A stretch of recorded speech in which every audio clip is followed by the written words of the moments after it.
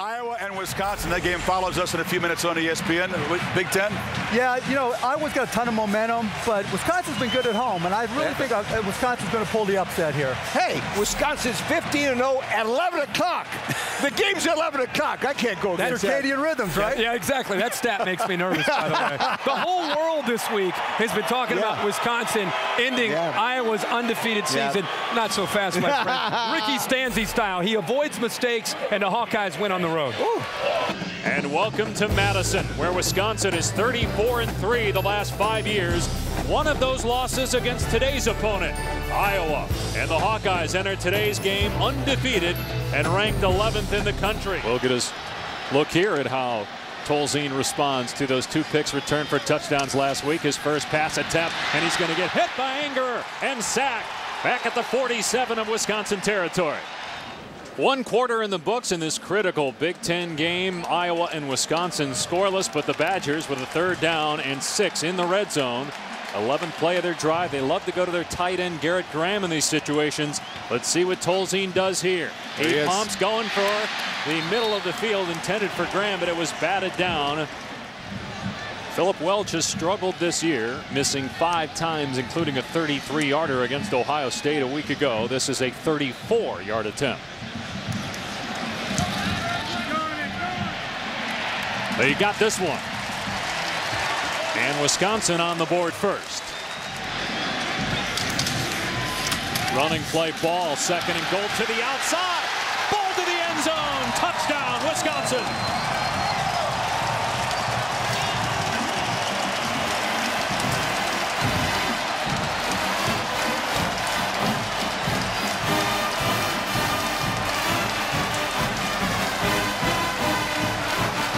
Clay did the bulk of the work on that drive, but then came out after the injury, but he's happy for his true freshman teammate. First career touchdown for Monty Ball. That drive started at the 8, and after the point after, the Badgers lead it 10-0 over undefeated Iowa.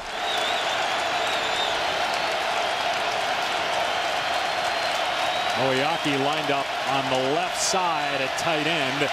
And Stanzi going deep for Johnson. Koulianos pulled in inside the Wisconsin 30-yard line. Niles Brinkley on the coverage.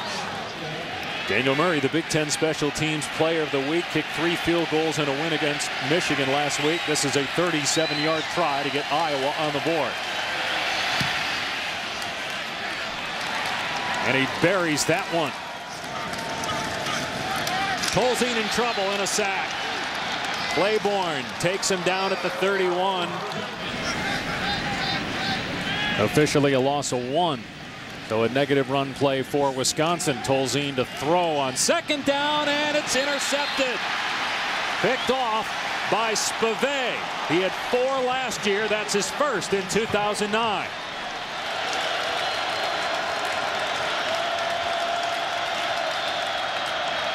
Stanzi on 3rd down, zips that one in there. Strauss with a 1st down catch to the 41. Brinkley on the coverage. Meanwhile, Iowa with a 3rd down and 7. Moeaki right there, not caught a pass all day. And Stanzi in trouble. Wisconsin came with a corner blitz. Stanzi for Moeaki. He caught it. Touchdown, Iowa.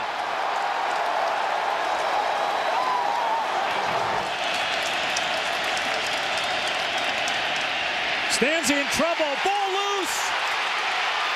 The Badgers tried to pick it up, and they still got it. Recovered by Schofield. It's rolled a fumble. Wisconsin ball.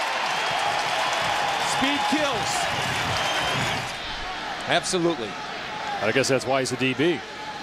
3rd down and 6. Blitz coming, and Tolzien gets it away. Toon cannot come up with it at the 5. Covered by Prater. No flag. Well, Wisconsin, after the takeaway, will attempt a 38-yard field goal. Welch made one in the first half, but he misses this one. He missed a 33-yarder against Ohio State last week. Boy, that hurts after you come up with a turnover at the Iowa 20. Fred Bielema's Badgers come up with nothing. All right, certainly not surprising based on that hit Bradford took in the first half. Reese, here it's 10-10 and a third down and 4, and Stanzi going for Johnson Koulianos, and he's got it again. It was 10-3 at halftime. Stanzi with a touchdown pass going deep here, and a fingertip catch pulled in by Alan Reisner, the backup tight end at the 41 of Wisconsin. 13th catch on the year for Reisner. Did a great job when Moiaki was out with that ankle injury for 3 games. Stanzi pumps, and Johnson Koulianos went out of bounds. He caught it, but he went out of bounds. Now, if you're blocked out, you can come back in immediately, and he did. Reisner now in motion. On 2nd and short, Robinson finds a hole inside the 5. Touchdown, Iowa! Hawkeyes have the lead.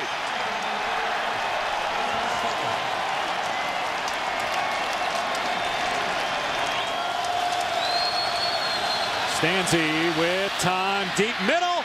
Moiaki with a great catch and a flag down. What a grab at the Wisconsin 36. Third tackle for a loss for J.J. Watt. Stanzi on 2nd and 22, completes it to Johnson Koulianos. It's going to bring up 3rd down and about 9. His career long is 47. This is a 48-yard attempt. That has the distance, and it's good. Daniel Murray, the Big Ten Special Teams Player of the Week, makes it a 10-point game. And why you go for it is trust. The other thing is, you know, he has a distance. That's where the Buckeyes are if they should lose, and also Texas, depending on the outcome with Oklahoma.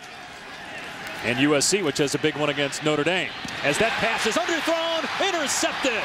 A.J. Eads, again a linebacker covering a wide receiver, and it's the linebacker that has his 2nd interception on the year. We'll give it to one of these speed guys underneath, Anderson or Gilreath. And Tolzien throwing into double coverage. It's intercepted again. Spivey with his 2nd pick of the game, and the 3rd by Iowa. A win at Penn State and a win today at Wisconsin. A win at home over Michigan. And again, this is a team that barely beat Northern Iowa. Hung on to beat Arkansas State, yet they're undefeated. They win the Heartland Trophy. 2nd time in 4 years they've won in Madison. 20 unanswered points as the Hawkeyes beat the Badgers 20-10. We'll see where Iowa is in the initial BCS standings tomorrow. A lot depends on what happens the rest of this Saturday, midway through October. This has been a presentation of ESPN, the worldwide leader in sports. For Chris Spielman, Bob Greasy, and our entire ESPN crew, I'm Dave Pasch saying so long from Madison.